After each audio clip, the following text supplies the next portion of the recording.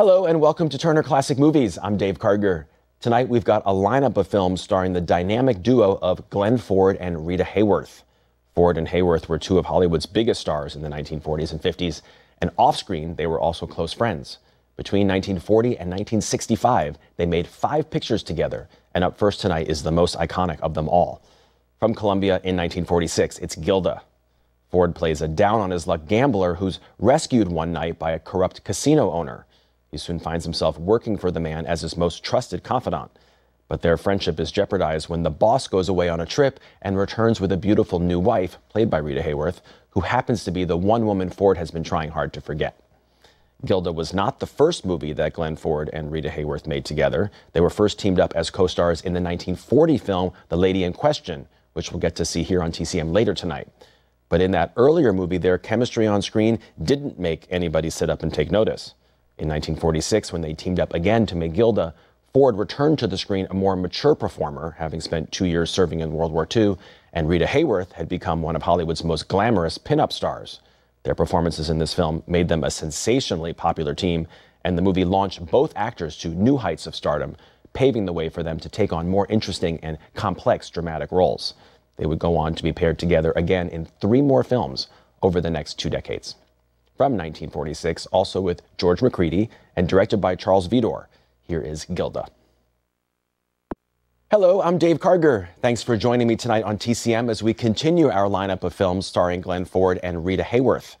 In 1946, Ford and Hayworth became a popular romantic team on screen thanks to their steamy performances in the dark drama Gilda. That was their second film together, and up next is their 4th collaboration, which was specifically made in the hope of replicating the success of Gilda. From 1952, it's Affair in Trinidad. Hayworth plays a nightclub singer who learns that her husband has died under mysterious circumstances. With the help of his brother, played by Ford, she investigates the death and soon finds herself caught up in a web of political intrigue and danger. Affair in Trinidad was based on a story written by Virginia Van Up, who was the producer on Gilda 6 years earlier, and the film deliberately copied many of the ingredients that made Gilda a hit.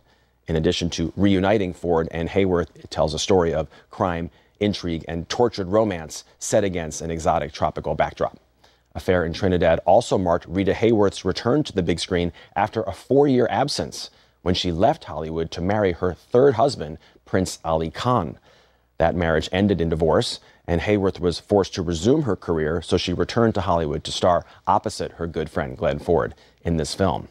Ads for the movie heralded her return with phrases like, "She's back with that man from Gilda," and included images that were reminiscent of their violent relationship in Gilda, with Ford angrily slapping her across the face. As disturbing as the ads were, they worked, and audiences flocked to the theaters to see the film. From Columbia Pictures in 1952, here is Affair in Trinidad. Welcome back to TCM. I'm Dave Karger. Up next, Glenn Ford and Rita Hayworth return in the 3rd film they made together, a costume drama released 2 years after they scored a smash hit co-starring in Gilda. From 1948, it's The Loves of Carmen. Based on the Prosper Mérimée story Carmen, which also inspired the famous opera, the movie stars Hayworth as the title character, a seductive gypsy who learns from a fortune teller that her fate is to die at the hands of her great love. Glenn Ford co-stars as the handsome military officer Don Jose, who's assigned to arrest Carmen, but instead winds up falling in love with her. Throughout the 1940s, Glenn Ford established himself as a versatile hero in dark urban dramas, light romantic comedies, and classic westerns, but The Loves of Carmen required him to play an entirely different type, a Spanish soldier in a lavish period drama. The role made him uncomfortable, and he tried to get out of the project, but Rita Hayworth insisted that he give it a shot. Sensing that she needed a friend on the production with her, Ford finally agreed to make the film once again with director Charles Vidor. Vidor had directed them in their first 2 films together, The Lady in Question and Gilda, but this would be the last project the 3 would work on together. In 1946, the year they made Gilda, Vidor sued Columbia to get out of his contract because of ongoing conflicts with studio head Harry Cohn. At the trial, Vidor argued that Cohn had abused him by using foul language. Harry Cohn countered with witnesses to testify that Vidor was hot-tempered and nasty to the people he worked with, and one of those witnesses was Glenn Ford.